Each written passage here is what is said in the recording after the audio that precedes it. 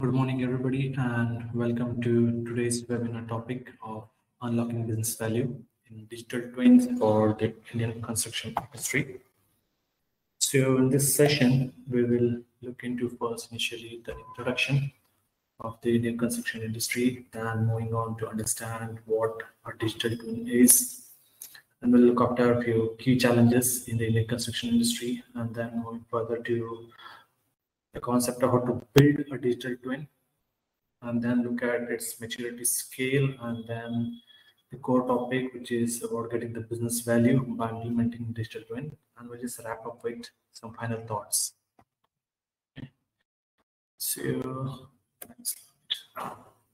to begin, let's talk about a few construction industry in India. So how it plays the crucial role in the country's economic growth and also the infrastructure development. So I'll just begin with a few key announcements that were done by the government India in financial 23. So it announced in the budget of 23-year people-centric agenda with 7 priorities known as the Saptarishis. So among them, the first priority was for the infrastructure and investment, and below are its key points. So it's set to continue the 50-year interest-free loans to the state governments, which significantly enhanced the outlay of 1.3 trillion. And among that, the railways capex outlay of INR was around 2.4 trillion, which was the highest ever. I would say 9 times of what was back in 2013, and an extra 100 billion INR for the urban development. It is bound to make an investment of 50 additional airports, heliports, water add-ons, and advanced land zones to be revitalized, and to generate 100 critical transport infra projects with an investment of INR 750 billion, including INR 150 billion from the private sources. Now let's look at a few key facts about construction industry in India.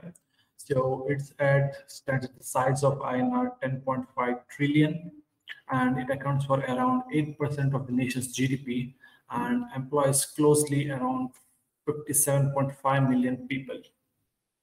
So these figures give us the idea at what magnitude the Indian construction industry is growing and why we need to adopt technology to reduce risk, wastage, and build and deliver a better built environment.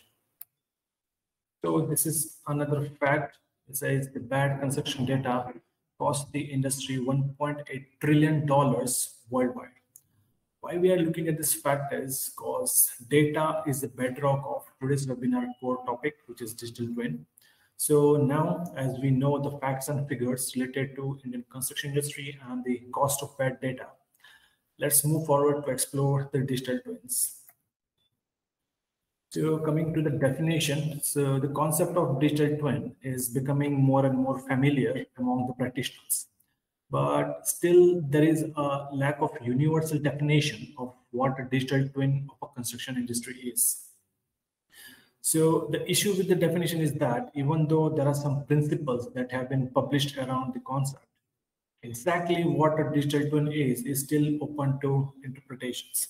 So I'll just give a few definitions which are given by the industry groups and the big players. So the first definition here is by the Digital Twin Consortium Group. So it says a digital twin is a virtual representations of the real world entities and the processes which are synchronized at a specific frequency and fidelity. So there's one more definition by the IBM Group. So it says the digital twin is a virtual representation of an object or system that spans its life cycle and is updated from the real-time data and uses simulation, machine learning, and reasoning to help the decision making. So in this current scenario, we are in a phase where there are loads of definitions that people have come up with.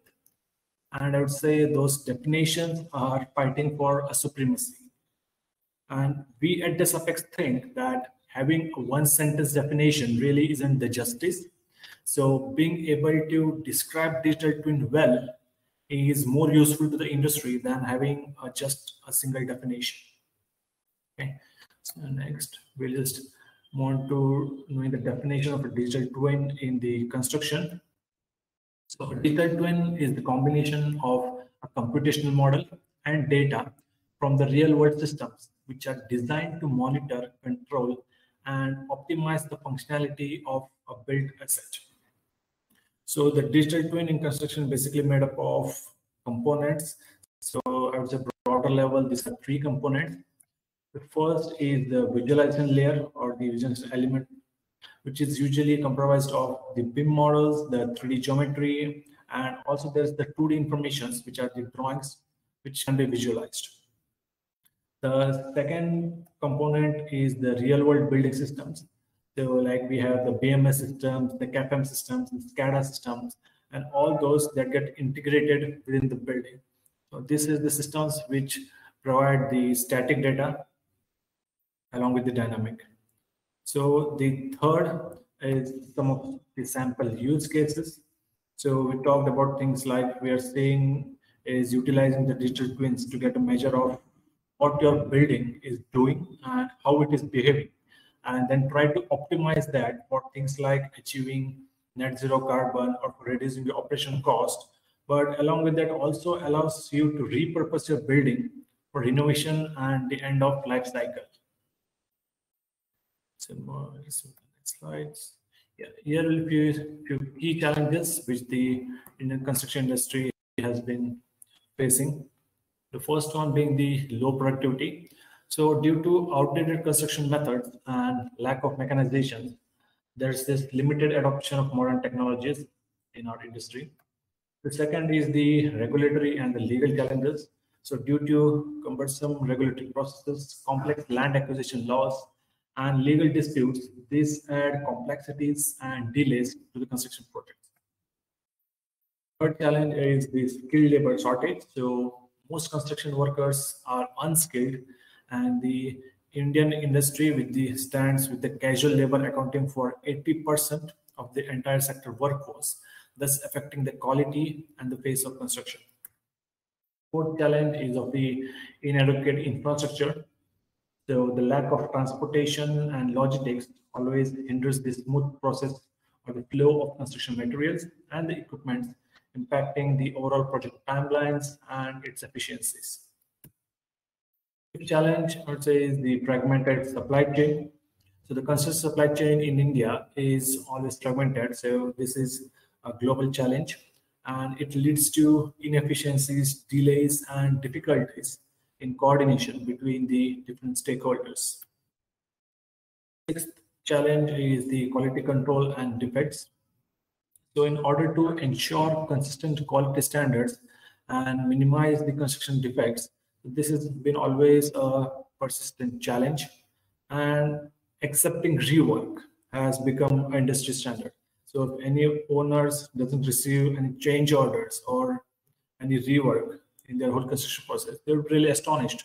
So I would say this is more of a mindset which the whole industry has adopted, that there has to be a rework, right?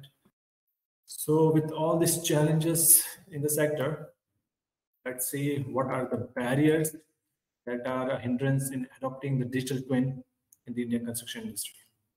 So the first barrier is the resistance to change, or I would say it's the mindset to change. So the owners and stakeholders' resistance to change, and it's always they're adopting the traditional mindset. This poses a challenge in convincing them to adopt digital twins in their projects. Second is the contractual and legal challenges.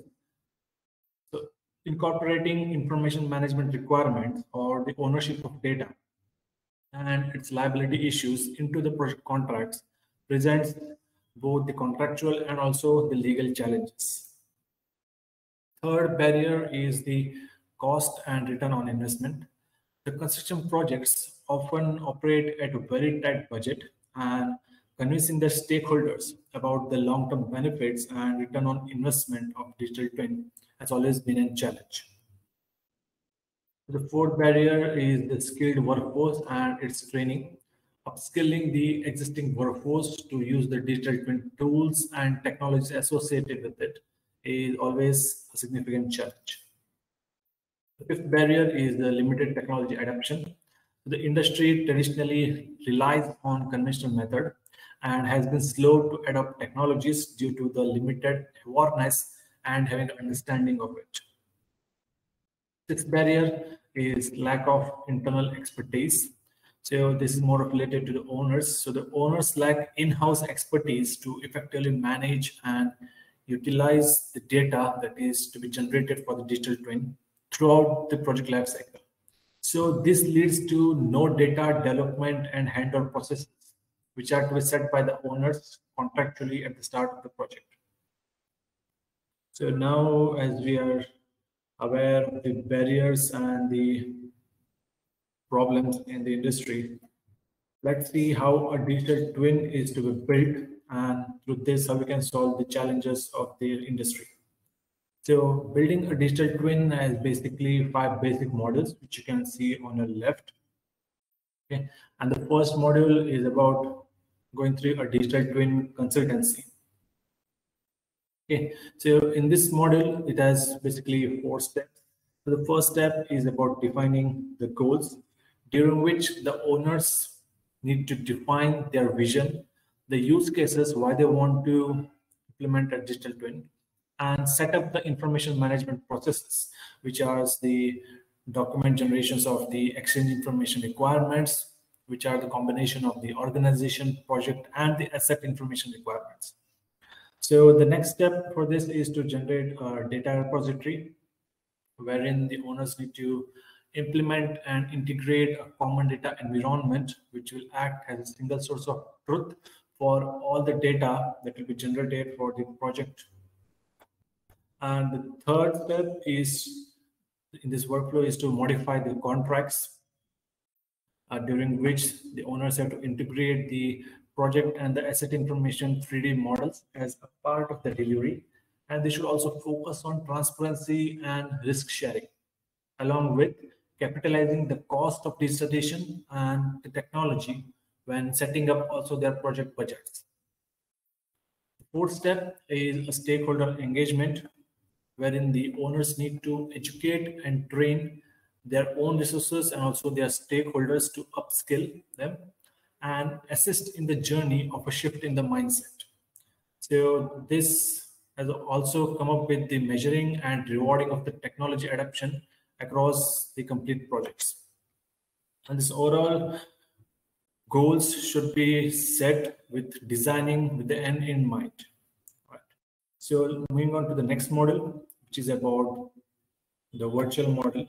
So this is basically a workflow which starts at before the concepts design all the way to have the asset model, which will be used by the facility team.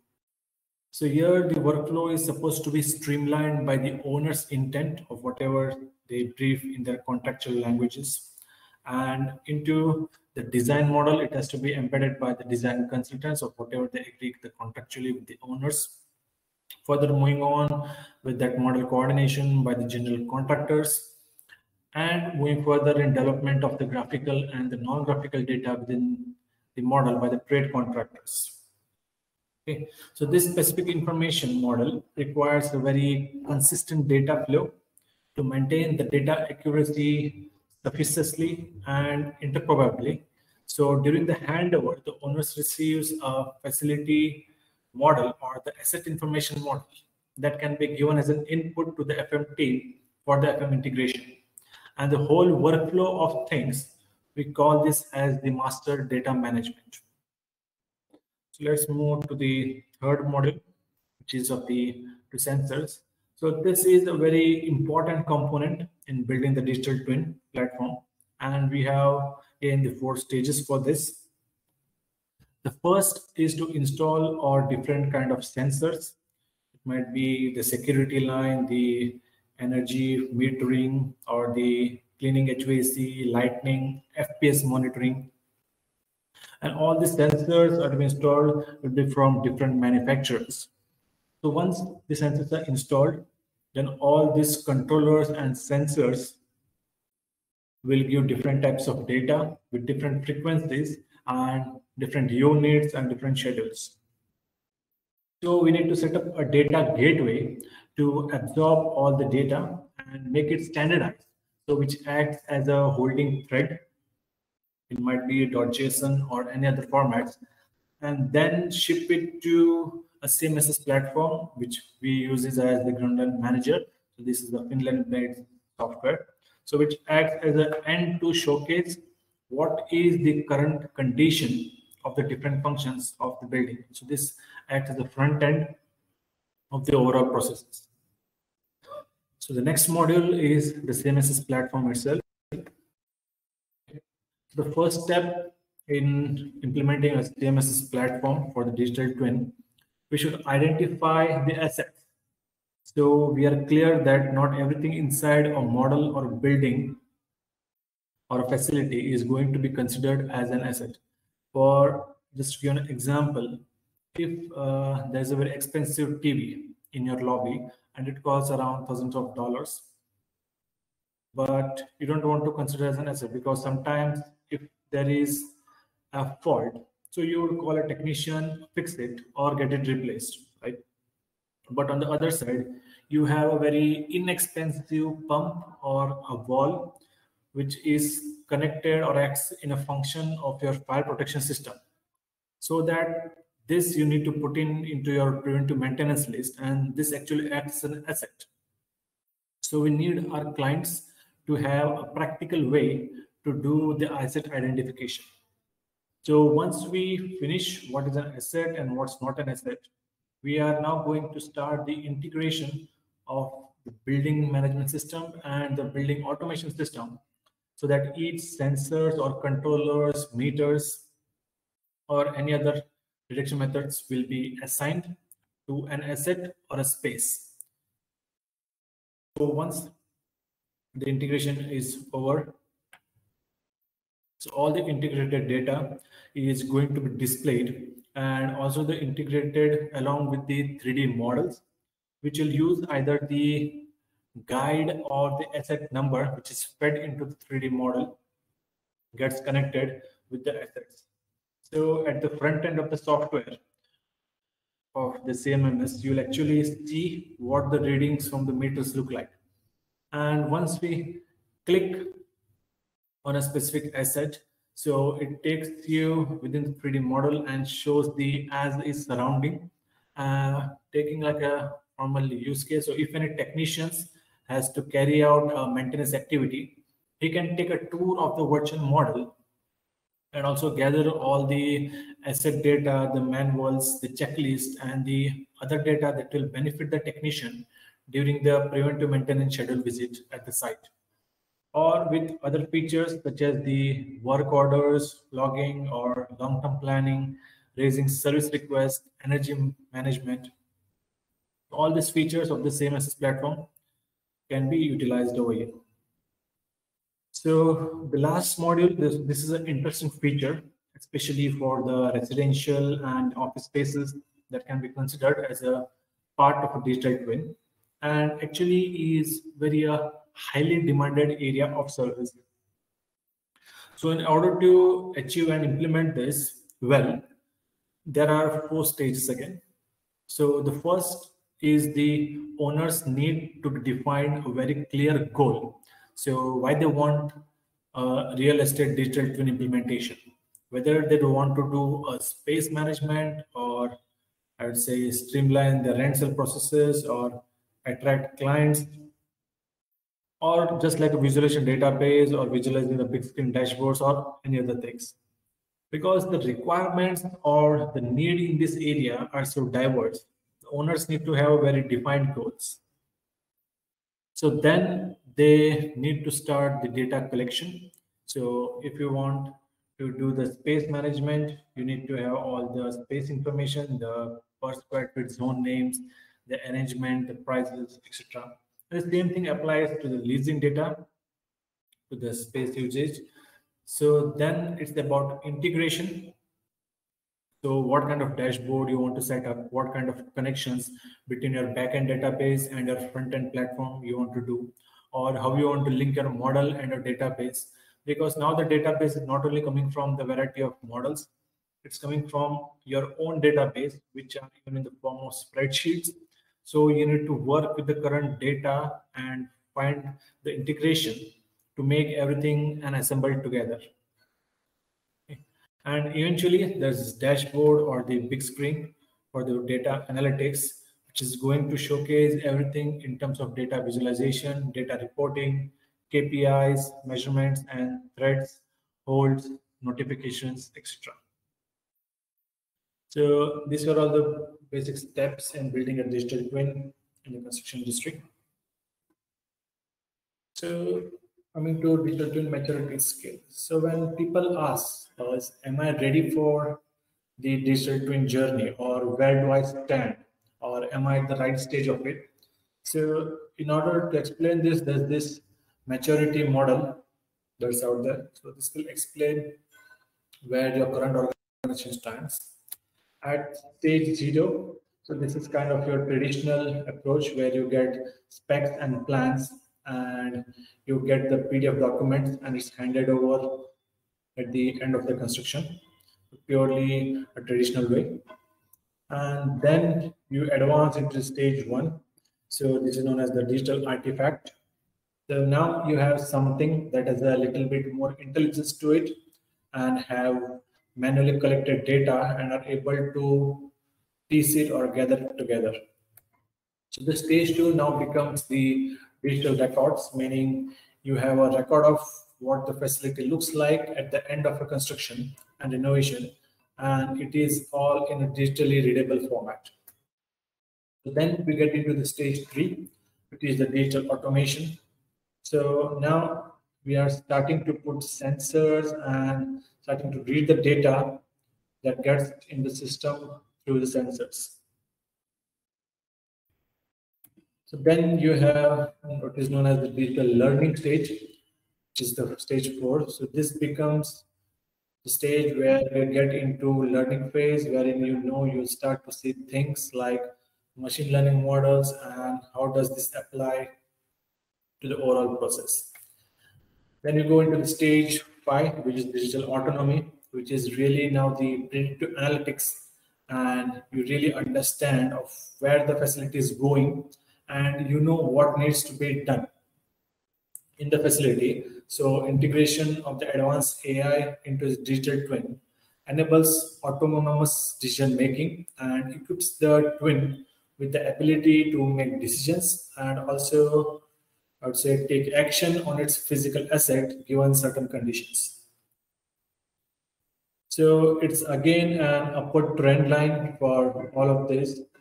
The facilities are continuing to improve and generate value and progress along all of these various stages.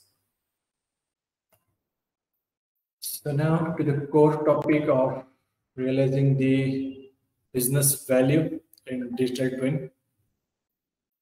So I would say now let's see how we can gain value starting from engineering stage to the operational maintenance. So to the first, during the engineering stage, so if there is a scenario wherein all the disciplines are integrated design and the whole process is stimulated, and also the coordination is happening between all the participants. So the value that you gain is improved design and quality and efficiency. So how do we measure this value? So the evaluation indexes are if we are gaining approximate 100% of the building function rationality, and also if there is a 50% reduction in the design cycle, then you have achieved this value of improved design and quality and efficiency. So during the procurement stage, if there's a smart supply and procurement, and also you will gain digital credit informations and gaining supply chain finance. So the value gained is of integrating and optimizing the supply chain and also constructing a transparent value chain. So you recognize this when you have achieved an 80% increase in supply demand matching efficiency and also a 60% reduction in the credit service cost. Over the next stage, it's about the construction process. So if there's a scenario wherein the process priority is scheduling and also there is a smart construction site and building. So the value that you gain is improving the construction quality, reducing project cost, and also increasing the efficiency. So you get to know this when there is a 70% reduction in the engineering changes and a 50% increase in the management efficiency, along with an 80% reduction in the engineering works. During the delivery and the phase, if you do a digital delivery of the completed works, then the value gained is of constructing the project with complete digital assets, and this supports your smart operation and maintenance. You realize this when there is a 50% increase in the construction efficiency in terms of the operations and the maintenance model digitally. Going to the last stage of construction building, which is the operation and maintenance. So in the scenario where there is a predictive maintenance and personalized and accurate services being implemented, so the value that we get is improving quality of the operation and maintenance services, thus reducing the operation and the maintenance cost. And you realize you have achieved this when there is an appropriate zero equipment failure rate, along with a 20% reduction in operation and the maintenance cost. So these are the values that we realize at each and every stage of constructions and the built environment for implementing a digital twin. So with all these concepts of implementation in digital twin, so I will just focus on why was this Apex formed, or why does this exist? So Apex has a vision to create a sustainable built environment and solve the construction industry problems and its challenges. So how do we do it? So we are on a mission to enable the digital adoption and integration of technology to achieve a target value design. And for all this, our core approach has been to invest and implement in the latest construction technology, adopt the best information processes, and our core pillar of transformation has been our people. They have been at the forefront to adopt and implement this approach to our customer, thus helping them to reduce risk, time, and the overall cost. And all this adding value to the lives of the people and its organization. So get in touch with Apex to explore the journey of building a digital twin and learn from the use cases of the projects that we have been executing to our customers in the Indian construction sector. So the final thoughts of this webinar: if companies have a comprehensive BIM approach, considering assets and operation in mind, and also including the as-built reality capture processes and other technologies, then BIM effectively delivers the first half of the digital twin for free. The second thought is, as digital twin is synonymous with being the latest enterprise buzzword, implementing will always seem to be daunting. But digital twin, I would say, is essentially just another name for a digital strategy. If your company is at a level of digital maturity where it is capable of capturing, storing, and understanding the data that is on overall basis aligned and supports to the business goals, then I would say you are already on the right path of delivering an effective digital twin strategy. The last thought is, a digital twin can only be successful if it is fed by the right data. And that is not only down to the information management systems, it requires the workforce or the people being able to read, understand, create, and communicate the data as information. In other words, people need to be data literate. Thank you.